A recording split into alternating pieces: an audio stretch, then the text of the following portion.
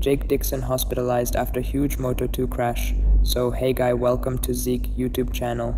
Jake Dixon has been taken to the medical center for checks after suffering a high-speed, high-flying accident during the crucial Saturday morning Qatar Moto2 Practice 2 session guy.